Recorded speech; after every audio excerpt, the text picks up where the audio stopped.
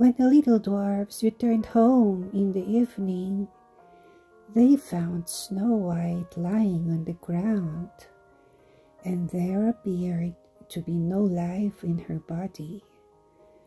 She seemed to be quite dead. They raised her up and tried if they could find anything poisonous. They unlaced her and even uncombed her hair and washed her with water and with wine, but nothing availed. The dear child was really and truly dead. Then they laid her upon a bier, and all 7 placed themselves around it, and wept for 3 days without ceasing. Then they prepared to bury her, but she looked still fresh and lifelike, and even her red cheeks had not deserted her.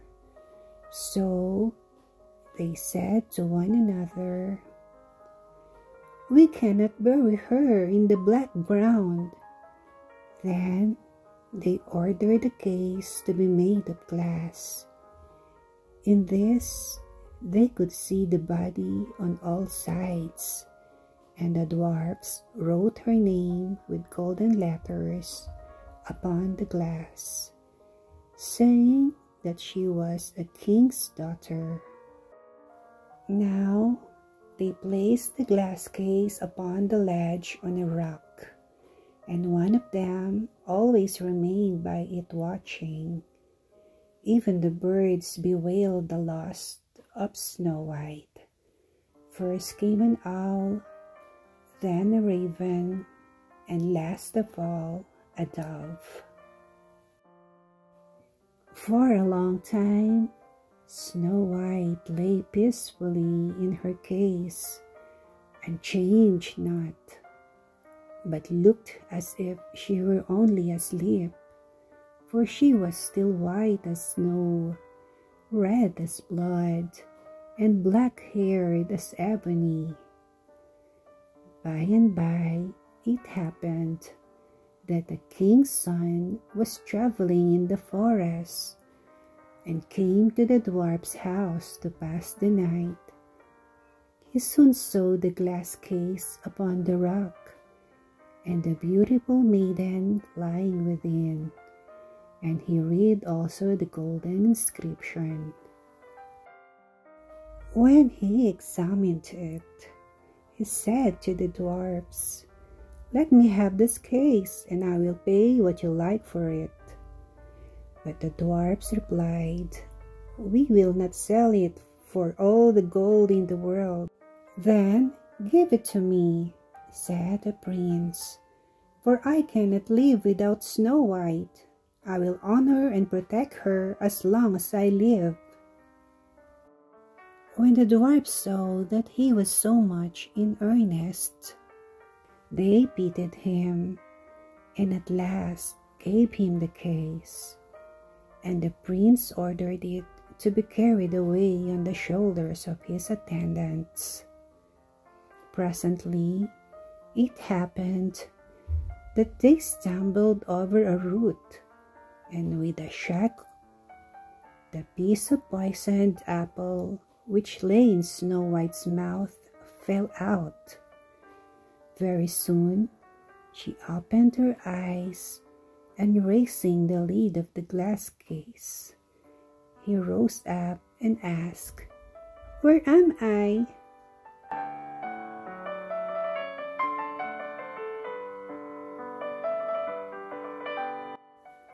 Full of joy, the prince answered, "You are safe with me." And he told her what she had suffered, and how he would rather have her than any other for his wife. And he asked her to accompany him home to the castle of the king, his father. Snow White consented, and when they arrived there, They were married with great splendor and magnificence.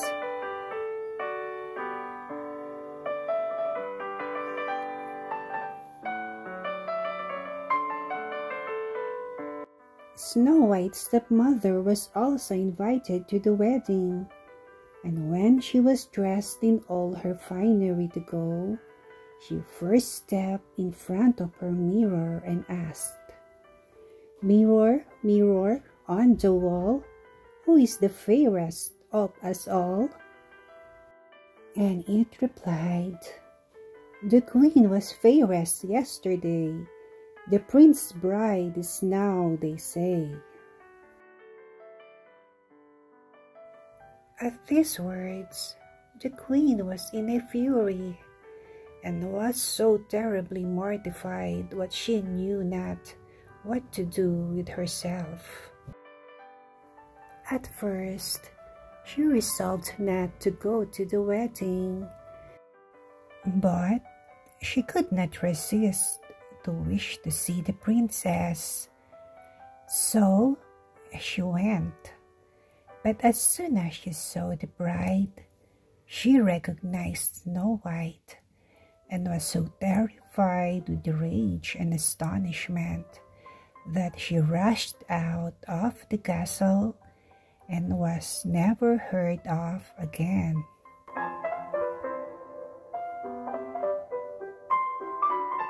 My lovely friends, continue and enjoy watching.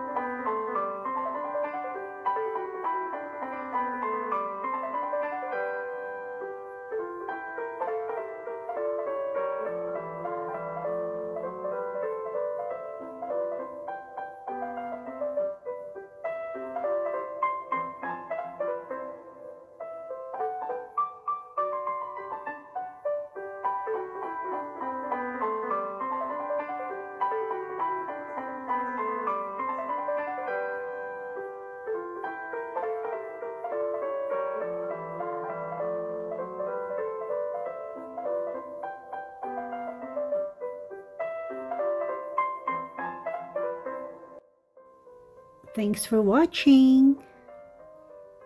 Please don't forget to like and subscribe for more videos like this. Bye bye.